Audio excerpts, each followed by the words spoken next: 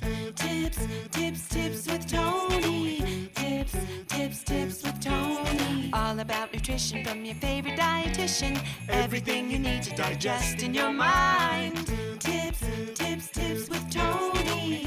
Tips with Toni. Making you healthier one bite at a time.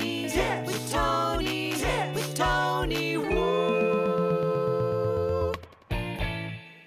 Hello, and welcome to the Tips with Toni podcast. I'm Toni Marinucci, your registered dietitian, helping you get healthy one bite at a time. This next episode, I interviewed Dr. Robert Kachko, who, if you've been listening to the podcast or you follow me on social media or you're a personal friend in my life, then you know that unfortunately I have been experiencing a slew of health issues. I found out that I had Epstein-Barr, but I was still not feeling like myself. I was told there's nothing I can do about it. And if you know me, I'm an action taker. You can't tell me there's nothing I can do. I'm going to heal myself and I'm going to figure out how to do it. So as a result, I actually went to see another doctor, and that brought me to Dr. Kachko, who is a naturopathic doctor and licensed acupuncturist. And no, I didn't do acupuncture. I'm deathly afraid of needles. However, he advised it, and we talk about that in the episode of how acupuncture can be helpful.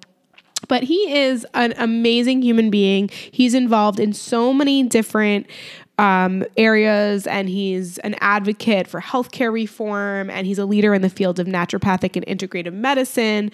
And he really does a really awesome job at looking at the person as a whole and helping them find solutions to, if not able to find the root cause, at least manage their situation in a better way. And the topic we talk about today is chronic pain. And you're going to learn a lot. I know I definitely did. And it's a really, really interesting take on how to deal with chronic pain outside of maybe taking Advil or Tylenol or, even stronger medications like opioids, which we get into at the very end. So you definitely want to listen to it all the way through. You are going to learn so much. So without further ado, here's the interview with Dr. Robert Kachko. Enjoy. Hi, Dr. Kachko. How are you? Hey, Toni. How are you? It's good to be here. Thanks for having me on. Yeah, I'm so excited. I already in the intro told everyone how I know you, and they're already super excited to hear from you. So thank you for being here. Yeah, it's an absolute pleasure. It's a pleasure to be here. Yeah. So obviously, I would love for you to just start by introducing yourself, saying who you are, what you do, and most importantly, why you do what you do. Sure. Oh, that's a long question. How much time do we have? So I guess I tend to put my professional life, since that's most of what we're talking about here, into three buckets. The first being clinical practice, because without clinical practice, none of the other projects that I'm working on are really feasible and certainly not authentic. So I work in the New York City office at Inner Source Health. Our practice is right across the street from Penn Station at 30th and 7th. Most of my practice is focused on cardiometabolic risk reduction, lifestyle medicine type stuff, and then also a large subset of chronic pain, which I think we're going to be talking about today. And then always, the general stuff. Everyone we're working on hormones and everyone we're working on nutrients and things like that. And so that's always essential. Bucket number two is advocacy work. I'm incoming president for the American Association of Naturopathic Physicians. So our association that represents all naturopathic physicians all over the country, making sure that we have a seat at the table, both on the federal level, but also that we have really strong support and advocacy on the state level for things like licensure and scope expansion and things like that. And then finally, for the last couple of years, I've been working on a healthcare technology startup. One thing I found with clinical practice is, as much as the one-on-one work sort of fills my heart and brings joy and is really fulfilling, I found that if I want to really have a large impact, much like a successful podcast, if I want to have a large impact, I want to reach a larger audience. And so the company is called TribeRX. We're essentially developing a psychosocial augment to biopsychosocial pain care so that healthcare providers can help their patients who are dealing with chronic pain and then eventually other types of chronic disease to feel better supported, better understood from the perspective that that'll actually drive behavioral change in a really strong way. And again, I think we'll be talking a little bit about that on this podcast. The why is, again, a little bit of a long story, but I guess the short of it is, one thing that I find for myself as a naturopathic doctor, I'm also a licensed acupuncturist, is most people who go into this world, and I think it's much the same for people who end up working in the world of nutrition. What happens is they see the value for themselves or for someone they love, and then that expands from there, right? And so my experience is much the same. I was an EMT in high school. I had an arrhythmia. Cardiologist had no answer for me, and actually what we'll call an alternative medicine provider, though he was very well educated and well credentialed, actually helped me. And a couple months later, we went back and they said, well, that's good. You haven't fainted yet. And there's really no way to explain the fact that you're feeling better, but you are. So that's great. And so that just piqued my interest. I had been interested in medicine, but finding naturopathic medicine was really powerful for me because it combined this opportunity to see the body in a different way. And certainly I was reading way too many, medical anthropology books at that time to understand different approaches to the human body.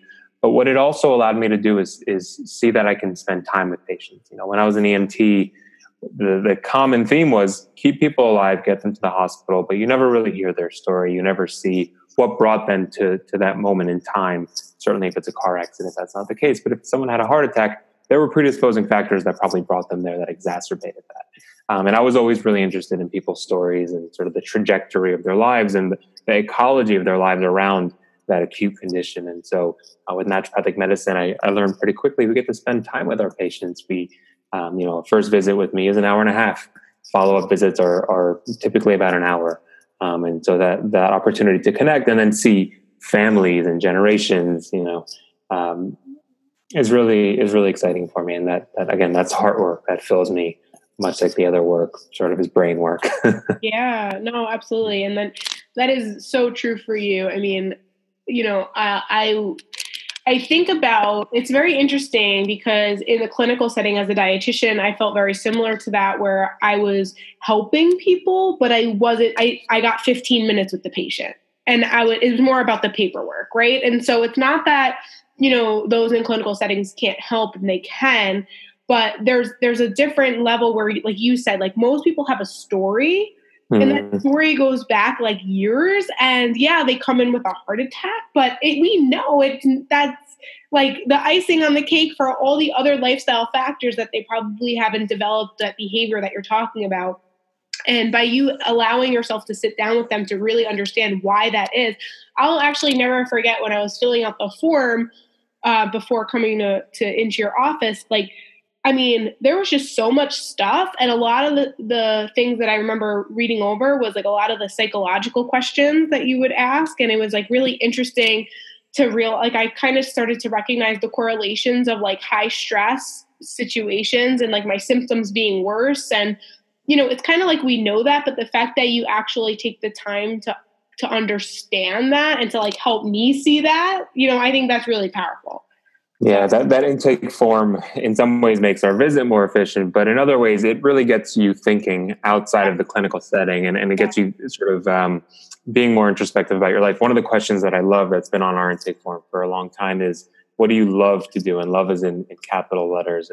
And just getting people to think about that. Very often they're like, well, no one has ever asked me what I actually enjoy doing, right? And so most intake forms will have a section about stress and, what are the challenges in your life? Well, we can counteract that with joy and embodied sense of being. And so just getting people to think about that and that mindset before they come in for the visit, just makes that conversation so much more enjoyable. Yeah. More than anything else. Yeah, definitely. And I will say, even the hour and a half went by so fast, like so fast. So there's just, it's crazy. But, so you mentioned it a little earlier, and I definitely want to spend a majority of this podcast talking about chronic pain because when I even asked you to be on the podcast, I know you specialize in like a ton of different areas and you're so knowledgeable.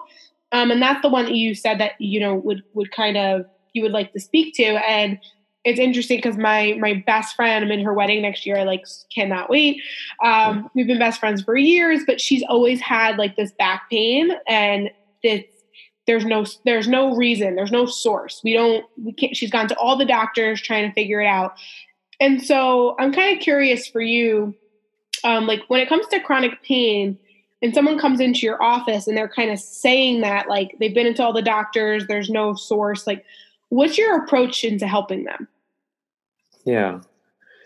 So first of all, thank you for giving me this opportunity to talk about this topic. I think in the last couple of months, and especially with the work that we're doing with Tribe, it's sort of a primary focus to try to shift the conversation and the language we use around pain. One thing that I see over and over is people come in from their doctor and they've got this perception that their bodies are broken and that they need to be fixed by someone outside of themselves. And all the research pretty clearly states that if people feel higher levels of self-efficacy, if they feel like they can help themselves, their likelihood of getting out of pain, beyond just making the choices they need to get out of pain, the actual likelihood of their perception of pain improves much more quickly if they feel like they can help themselves. So that's my mission. That's why I'm sort of doing the rounds and trying to make sure that people feel empowered and feel like they understand that they can help themselves. How do they can pain-proof their bodies and their brains to be better. And so the answer to your question is actually very much related to that. When it comes to pain care, certainly in many cases, there is a structural, often biomechanical cause, right? Someone's got a disc that's impinging on a nerve. That does happen. However, and I see this in my practice because most people who come to see me have been to 4 or 5 doctors and haven't gotten the relief they need, so they end up seeing us as a last resort. Certainly we get people who want to be proactive about their health, and I love working on that as well, but most often it's people who just have nothing else, nowhere else to turn. And one thing that we're seeing over and over is most of those people are coming in, much like your friend, and saying, look, they've done all the MRIs, they've done all the x-rays, all my doctors are saying there's nothing wrong with me. Well, there's 2 components to that. First of all, from a naturopathic integrative functional medicine standpoint, there's a possibility that we're going to look towards other types of testing, other types of lab work, other types of imaging that might actually fill out that biomechanical structural picture more. So that's the first area is, has there been enough to assess and understand if this patient is getting the care that they need? If we take that a step further, though, and take the assumption that, yeah, there's truly nothing on a structural level that's wrong, well, then we enter the world of biopsychosocial care. And so if you look at all the research in the last couple of decades, for some reason, there's been an inconsistency between what we know in the research and what's actually practiced in clinical care. So in the research, we know that to address chronic pain, we'll take back pain in a second, but to address chronic pain, you need to take a very comprehensive, holistic view of the body. And you need to understand that it's not just the physical body that we're addressing, but it's also a brain that's perceiving pain in the body. And so a biopsychosocial model does look at that biomedical standpoint, but then beyond that, it looks at the perception that someone has around their pain. It looks at the environment within which their pain is being experienced. And so that's the psychosocial component. But then take that another step further in terms of being comprehensive, we have to look at things beyond this classic model. And I'll take the example of osteoarthritis, because that's a very common condition in back pain, again, we'll come to in a sec. When it comes to osteoarthritis, we've always thought that it's a wear and tear condition, that it's a non-inflammatory condition. What we're finding, though, is nothing in the body happens in isolation, of course, and nothing is purely black and white, just inflammatory or not. So we always have this distinction, and it helps when you're in medical school to separate rheumatoid arthritis, which is an autoimmune inflammatory condition, from osteoarthritis, which isn't. But the reality is we have to treat inflammation in both cases. We have to look at the metabolism. People who have impaired blood sugar, who have insulin resistance, are at higher risk of developing osteoarthritis. And so we have to take that whole comprehensive perspective and not treat the joint that hurts, but treat the body that's got the joint that hurts to help the person be more resilient and less likely to experience the pain. When it comes to back pain in particular, first of all, low back pain is the most common reason people go to the doctor. Unfortunately, the tools that we've had are not all that successful.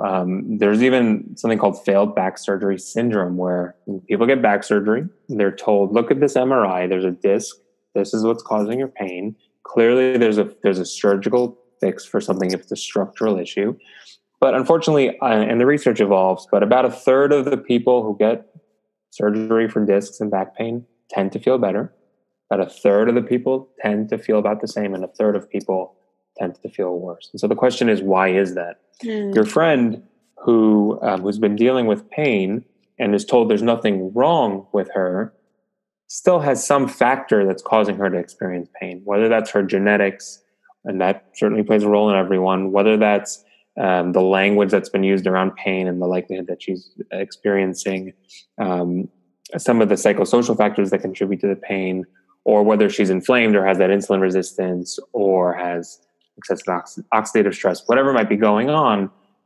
The fact is that we have to look at those factors beyond just the disc. And the reason we have to do that is even in people who have disc issues, that's really a poor correlation to actually experience pain. And so in a sec, let's talk about how we separate the experience of pain from actual damage in the body. But if you look at low back pain again, and you separate out people who have pain and people who don't, if you take a bunch of imaging, a bunch of MRIs, the people who have no pain at all, and show those MRIs to radiologists who don't know that they have no pain at all, what ends up happening is by age 50, about 60% of people have some kind of degeneration of their discs.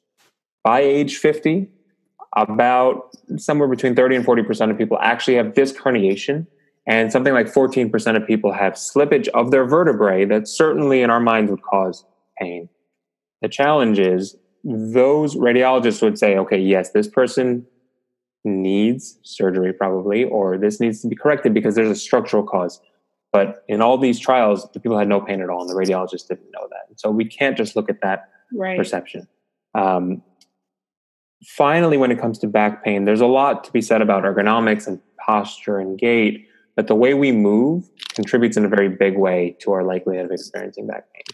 The ergonomics story is a really powerful one, and it's a really sticky idea, but we can't assume that that's the only factor, because when we look at office settings, so I think one of the largest studies that I've seen came out of Boeing. They surveyed all their employees with low back pain, and they wanted to figure out what is the biggest contributor to their back pain.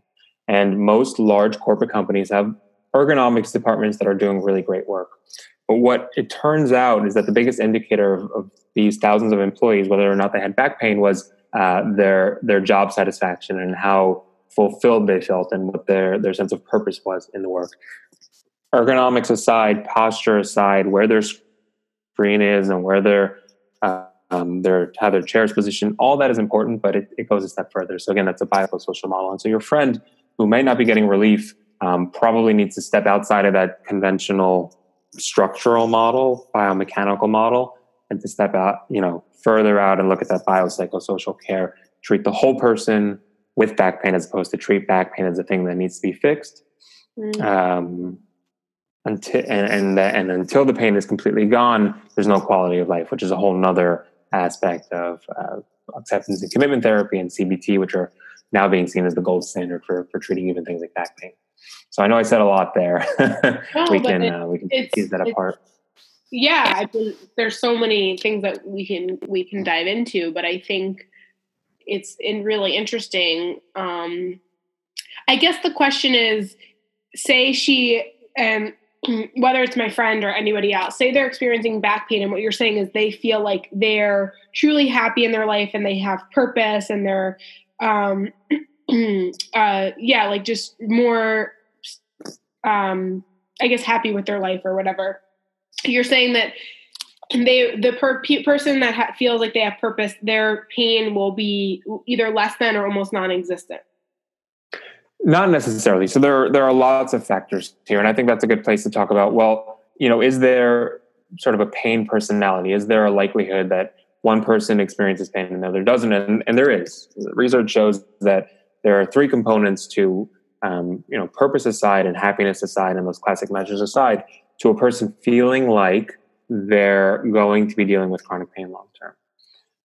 Factor number one is their likelihood to catastrophize their pain. So what that means is person has low back pain, and it means, I'm never going to be able to work again. I'm never going to be able to play my favorite sport again, whatever it is. Right away, we go to this conclusion of a quality of life that's incongruent with what we want. Mm-hmm. Factor number two is that self-efficacy that I mentioned before, feeling like we can't help ourselves. We need someone else to fix us or help us. And so then when we don't take the steps necessary to change that. And then factor number 3 is, oh gosh, I'm blanking on factor number 3 right now. The likelihood, and how hypervigilant they are to their pain. And so the way to describe this is using some different language, sort of the difference between hurt and harm. Very often people feel like, any movement they make is not only hurting, but it's actually causing additional harm. And then so we stop moving.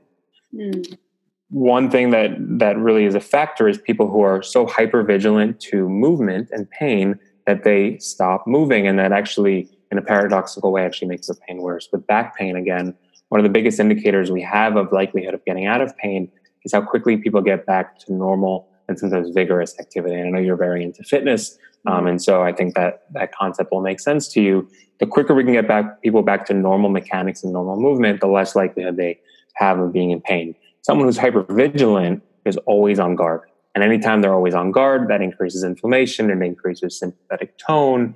It turns their nervous system and primes their nervous system to be one that's more likely to experience pain.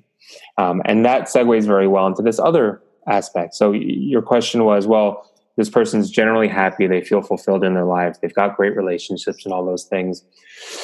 The reality is some people's brains are primed to experience pain more readily. And so literally it's like an amplifier is turned up, and the same perception, the same stimulus of someone stubs their toe is experienced differently. And so we have to help that brain feel safer and to perceive pain in a less extreme way. So all the other sort of classic aspects, the person isn't depressed and they're not anxious and they feel like, again, they have purpose and they're doing important work and they feel supported in their lives. But it's certainly possible that based on the way they were taught to think about their pain as children, based on what they saw in their family members or in their loved ones, or based on genetics, their brain is more likely to experience pain, all else equal. And so one of the ways we can describe this is, I use the example of knee pain. I had ACL reconstruction, 18 months ago now. And I dove into the research on knee pain and what it is that causes people to have chronic knee pain versus acute knee pain. And one of the things that was staggering that came out is if you look at imaging, if you again show radiologists a bunch of images, 40% of people who look like they're bone on bone, it looks like there's no cartilage at all, they should be in pain, have no pain at all. Wow. Whereas about 15% of people who looks like on the imaging they should have no pain have some kind of significant chronic knee pain. And so what are the factors that contribute to people experiencing that? Again, these are brains that are amplified to experience pain differently. And so in addition to all those biopsychosocial factors we talked about, we have to also help that person feel safer in their body, safer in their movement perceptions in their body. And truly from that perspective, movement is medicine. One thing that we find is that at some point, I use the example of someone who's got chronic neck pain because it makes sense on turning your neck. Well, maybe they actually had a structural reason why when they turn their neck 26 degrees to the left, that causes pain. Our brains are smarter than us. Our brains are always adapting to the world that we exist in. And so it's possible that the brain is sending a signal to the body to say at 22 degrees, cause a little bit of pain to protect ourselves from going to 26 degrees and actually causing more damage. And that's protective. That's an alarm system that's meant to help us, kind of like learning to put your hand on a stove as a kid. You're never going to do that again, right? It's an alarm signal and it happens unconsciously. It happens very quickly. But when it comes to chronic pain, especially pain associated with poor movement, it's possible that the brain will learn that and that alarm system is getting turned on more often and for longer than it needs to be. And so again, the person turns their head 22 degrees to the left, that causes a little pain. They go to 20, they go to 18, and the patient comes in, they say, "Doc, I can't turn my head at all. It really hurts when I turn it in either direction." That's become a chronic issue and a brain that's again been amplified and that has learned to experience pain differently. So any doctor that you work with, if you deal with chronic pain, needs to understand this model and can't just look at the muscle, can't just look at the joint, can't just look at the vertebrae or the disc. We have to look at the totality of a person's experience. That's really, really great. So I'm writing some notes because I don't want to forget to ask you this. So I guess the bigger question is, it's we were saying is that some of us experience pain more than others. In general, our perception of pain can actually make that pain worse or better, I guess. Technically the way you perceive it. I guess my question is, and I feel like this is me helping my friend out for free. So because I know her very well, and she's a nurse. So like she understands a lot of the mechanisms of the body. And, there's like the one side of her that's accepted that this is part of her in the sense of like, okay, she's uncomfortable, but she chooses to move. And yes, she could definitely improve her sleep and her nutrition and all of those things. But, for the most part, she's kind of just accepted it as this is what it is. And so she kind of goes about her day and she stays active and she does the best she can. But at the same time, she still kind of also finds herself still going to doctor and still trying to figure out like what's the root source, because I guess my concern would be, and me personally too, like with my situation going on with my health, it's like, there's an acceptance of like, okay, this is how things are. But then there's also like, but am I ignoring the fact that there could be something else underlying going on? And so like, how do you, how would you help someone who like, what do you think is the best approach? Like acceptance and then also search for a root cause? Or is it likely with pain that maybe there is no root cause, or even if there is, as long as you perceive it a different way, it's fine. Does that make sense? That's a great question. I think there's like 4 key points there, although probably more.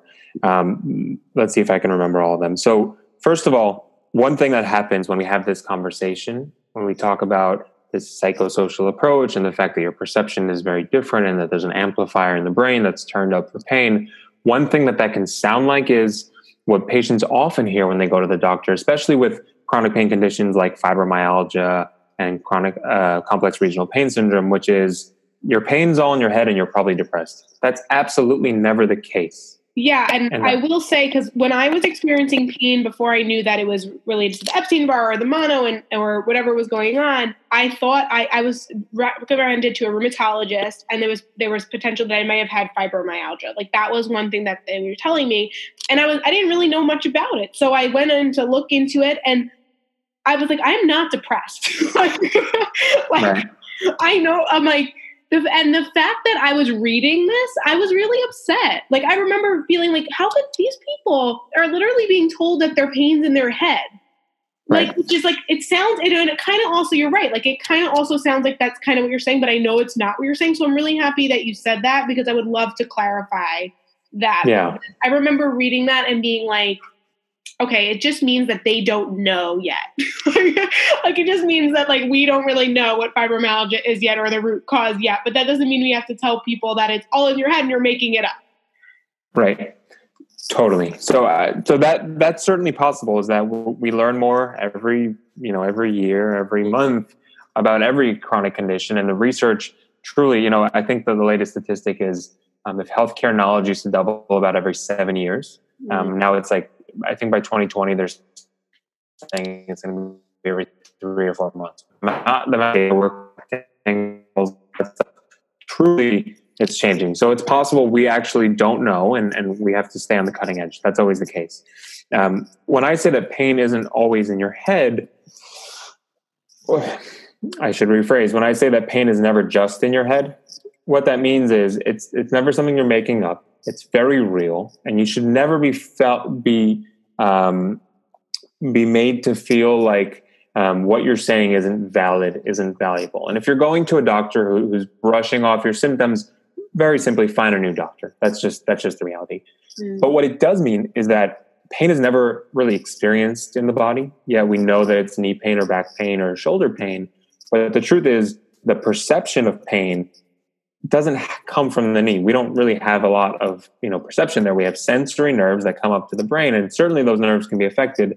But the perception, the end result, has to be processed in the brain. So pain is processed in the brain, and that's very important to understand. Is that anytime we're treating just a joint, even chiropractic adjustments, they have a role to play. But what we're finding, interestingly, is that those adjustments are actually activating certain brain areas differently. And so it's not necessarily just a joint, but it's the signal that the body is sending to the brain. And so brain and body are always working together. They're always in concert here.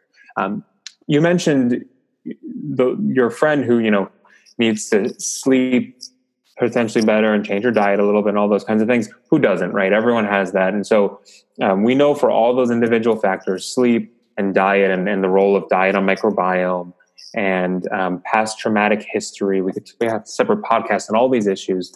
The fact is, all of them individually are both a cause and effect of chronic pain. And so someone who isn't sleeping is more likely to be in pain, but also someone who's in pain is more likely to not sleep well, and that creates sort of a vicious cycle. With something like fibromyalgia, what we're finding is it's lack of REM sleep that's very much correlated to all these things. Interesting. The other thing that you said was, well, your friend actually works in healthcare and is informed. And so this idea of self-efficacy, of having the knowledge around your pain, is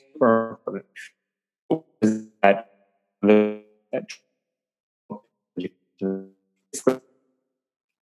is the between pain, teach them some self-management tools. Pain neuroscience education works much better than a lot of the pharmaceutical treatments we have. Again, pharmaceutical treatments have a role to play, but certainly just handing people an antidepressant saying you're depressed, that's what's causing your pain, is malpractice from my perspective. It's insufficient. And certainly it leaves people feeling like, well, what the hell did I go to the doctor for? They didn't really listen to me because I have real pain. It's not just my depression. Maybe I'm depressed too. There's something else going on. And then finally, you said something earlier about, once they've accepted the pain and all that kind of stuff, where's this balance between continuing to look for the root cause versus people often feel like when we have this conversation, like we're telling them to give up and just accept their pain as what it is. The word acceptance is a really loaded word. And so I think that's worth exploring also, since we're talking about the use of language here. When we talk about acceptance, it's within the context of a whole school of psychotherapy called acceptance and commitment therapy, ACT for short, or ACT. Similar to cognitive behavioral therapy, which people are probably a little more familiar with. But the whole approach in acceptance and commitment is not to say, accept your pain, you're going to deal with pain for the rest of your life. What it does mean, though, is helping people to find new values within the context of their existing pain and to switch their focus on a quality of life with the existing pain. How do I get to the highest quality of life based on how I'm feeling right now, aligned with those values, as opposed to saying, I can't have a quality of life until my pain is 100% gone, which is often the case, right? This idea that we delay gratification. We say, well, I'm going to take care of myself. I'm going to sleep better. I'm going to eat better just as soon as this back pain is gone. I need to, good do that. Is that actually paradoxically makes pain worse. A focus on 100% elimination pain actually makes it worse. And so no, people shouldn't stop looking for the root cause, but what they should do is understand that the likelihood that they're going to get better increases if there's more of a focus on quality of life right now, which again paradoxically increases the likelihood that they're going to be 100% out of pain, which is a tricky idea, tricky thing to wrap your head around.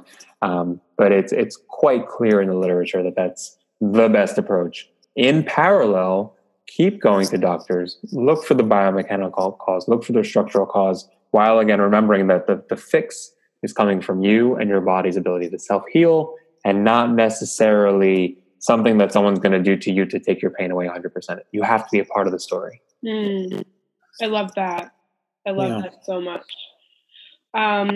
One thing I definitely wanted to ask you about, because it's funny, you brought it up to me as a treatment, and I know it's what you do, but I'm terrified of needles, but I know you do acupuncture.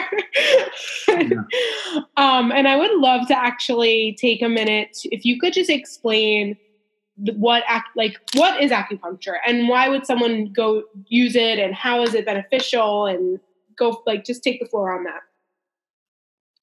Sure. So first, before we talk about the mechanisms and how it probably works, again, acupuncture is one of those things that we're still learning every month and every year. Let's just establish the fact that it works. So the largest trial, the largest one I know of was in the Journal of American Medical Association, not some small journal, did a meta-analysis and systematic review of all the available trials, and pretty clearly confirms that acupuncture not only works, but works beyond placebo. That's always the sort of the gold standard. It's always what we're comparing to. And with acupuncture research, it's interesting in that placebo, in theory, would be putting an acupuncture needle in the wrong point and seeing if putting it in the right point actually makes a difference. That's a little bit of a flawed concept. And the acupuncture community would say, well, that doesn't actually make sense because there are certain points based on what are called assure points based on sort of where it hurts. And we know all about trigger points and all that. And so even doing a placebo-controlled trial in acupuncture is difficult. But with that difficulty, there's something called sham acupuncture where people actually think a needle is being inserted, but it's not. It's clear and evident that acupuncture works and that the results are sustained. I think the longest studies are about a year out from treatment. And so that's one thing. Often people's experience is acupuncture, they feel relax, they feel better, and their pain comes back a few days later. And that certainly does happen. That's where I would say all those other naturopathic integrated functional therapies actually make all this stuff more effective. And using acupuncture within a psychosocial model is certainly more effective. In terms of how it works from a more Eastern perspective, which in our world we would say a little bit more of an esoteric perspective. In Chinese medicine and most East Asian medical practices, there's this concept that pain comes from obstructed flow of qi. Qi, we can have a whole nother podcast about, but it's an obstructed flow of energy of some sort. And in Chinese medicine, we talk about qi or blood stagnation. And so the goal with choosing the acupuncture points, once you've done a thorough intake and understood what's called a pattern of disharmony, understood what it is that's contributed to the person's life in a very nonlinear way. So they look at digestion and sleep and past trauma and diet, all within the context of my shoulder hurts, right? So it's never just that. Mm-hmm. And the whole goal with choosing the acupuncture points is to improve that flow. From a Western perspective, what we know is that acupuncture literally changes the brain regions, the ones we were familiar with, the somatosensory cortex, which is where we experience our pain, the anterior cingulate cortex, which is related to our likelihood to suffer from pain, or our need to fix something and do something for ourselves, the anterior insula, which is related to our feeling of safety. It's almost like our internal thermostat, our feeling of whether our body's being harmed. All these areas that are important in chronic pain are actually changed with acupuncture based on brain imaging studies. We also know that acupuncture increases endogenous endorphins. So everyone knows about opioids. Opioids have created a whole mess in our society. And finally, there's awareness. And I'd say in some ways we're overcorrecting for that. But our body has an ability to produce its own opioids to reduce our pain signals. And so acupuncture actually increases those opioids, the production of those endogenous opioids. Very interesting. Acupuncture is also very helpful in improving circulation to certain areas, in reducing muscle spasm, which a lot of chronic pain conditions cause tension in muscle spasm. And there's a whole school of thought around that and TMS and things like that. And then I'd say the last thing, and this is sort of the newest research that we're finding, is that our bodies are electric beings in a very real way. And so what we're finding around the acupuncture points, and amazingly, in the same points that were mapped out thousands of years ago, we're finding, if we map out the body today, decreased electrical resistance. And so we're putting a stainless steel needle into a point with decreased electrical resistance. How that's impacting electric bodies that are that are sort of on a quantum level.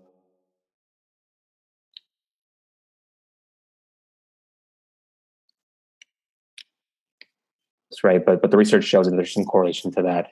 So I'm excited to see where that goes in the future. But I think the short answer is it works. The long answer is we definitely need to know more, and especially to get it more mainstream and to get insurance companies to cover it more readily and all those other things, and to get it into hospitals. There's emergency departments now that are offering acupuncture and seeing that they're prescribing less opioids in acute situations. So the sky's the limit. All the research we can gather will actually make that all more feasible. Right. So we're going to learn a lot more in the next 5 and 10 years. I really hope so. I really do. I do. I mean, it's a whole other issue and topic, and our healthcare system is screwed up. Like we know this, so it's not a secret. So it would be really exciting to see more naturopathic doctors, acupuncturists, like non-traditional forms of medicine in hospital settings. I think that would be amazing. And I hope that it's happening at a faster rate than it is perceived to be, but it would be really great. It really would. Yeah, and on a federal level, we're working on that. One of the bottlenecks is that right now, if you have Medicare as your primary insurance, you can't go see an ND. And in most states, Medicaid also doesn't cover naturopathic medicine. General insurance. General insurance, not in New York.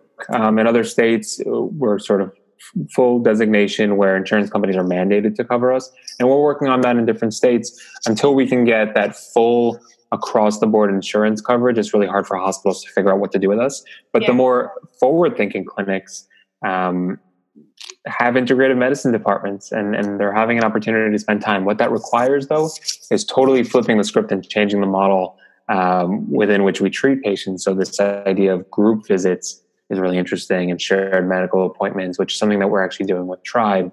There's a lot of avenues to go down, but the sort of least common denominator needs to be doctors and patients. If that happens, everyone wins. Doctors are less stressed. Hospital systems maybe make a little bit less money. Insurance companies maybe make a little bit less money. But the fact is, we need to change the structure within which care happens before we can expect better care, I think I would say. Right. Exactly. Wow. All right. Well, I could literally talk to you all day. Before we wrap up, is there anything that you didn't say or talk about that you feel like you really want to make sure the listeners get out of this before I ask them where they can find you?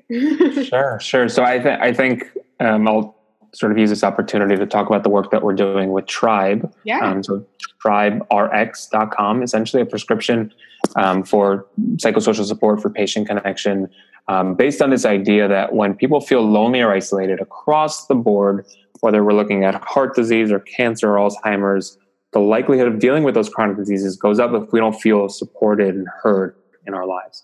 And unfortunately, it's as dangerous to feel lonely as it is to smoke 15 days, to feel lonely, to be obese. And so we've got this mission of helping healthcare and the healthcare system and healthcare providers to offer that kind of support in a way that not only makes people feel better supported, but also helps them make the behavioral changes they need that we know actually reduce the likelihood of chronic disease, whether that be dietary changes or improvements in sleep or exercise, right? And so our program is essentially a prescription that any doctor can offer their patients for psychosocial support, where we connect people who are dealing with a certain condition with others that we call peer coaches, others with lived experience of chronic pain. So someone who's been there before and who's gone through this experience to say, hey, I've been there. I know what you're going through, which just that alone makes a huge difference. Let's make these changes together. And then they're also connected with a tribe of other people who are going through the same experience. Research shows that makes people get better much more quickly. And so the goal is to make that readily available, safe, systematic, reliable, to use technology in a way that fosters human connection as opposed to being the end-all be-all where people just connect on an app, right? That's not our goal. Is TribeRX something that people can utilize right now, or is it in the stages of being made?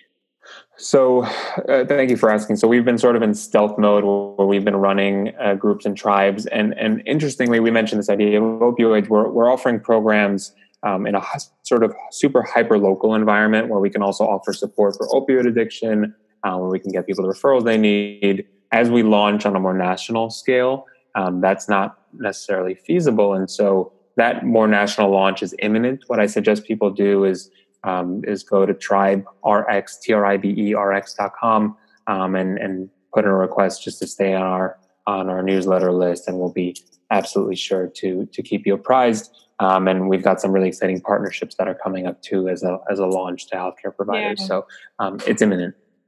Yeah, and it's so needed. I actually didn't even put the connection together, and now that you're saying it, it's so true. Like the amount of people who get addicted to drugs as a result of pain or an accident or something, it's a real problem. And I wasn't even on my mind when we said we were going to talk about chronic pain. Like wasn't even a thought in my mind, but that is like the most amazing thing. And I really hope that it's something that, like you said, could be utilized throughout the country and even outside the country. Like, yeah, we're working on it. I appreciate that. You know, it's a problem when we talk about the opioid crisis that requires a lot of solutions. We're not the only solution, right? No, but of course.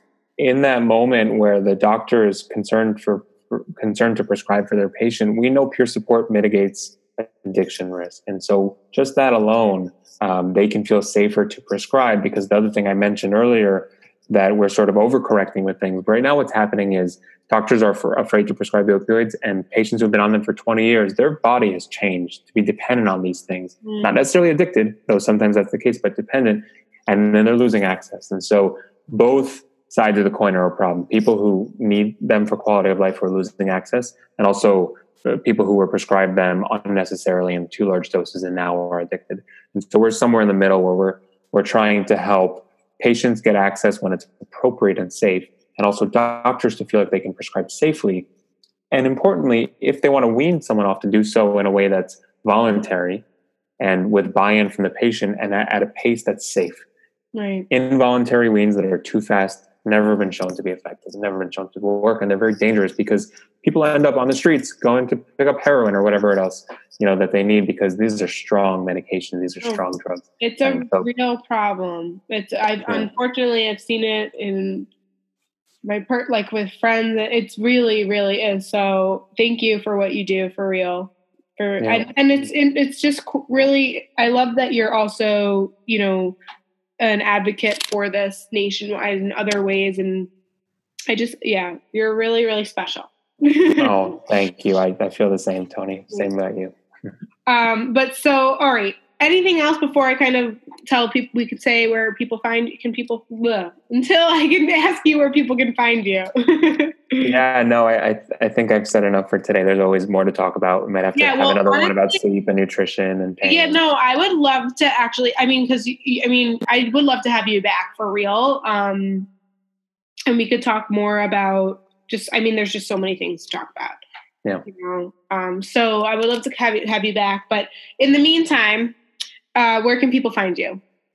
Sure. So the practice, we have locations in Huntington, Long Island, and in the Manhattan office. I'm only in the Manhattan office, and we do have some presence out in Connecticut. But mostly you can find me at innersourcehealth.com. So www.innersourcehealth.com. Or my other website is drkachko, drkachko.com. It's all the information about practice and articles. We've got a really active blog and newsletter.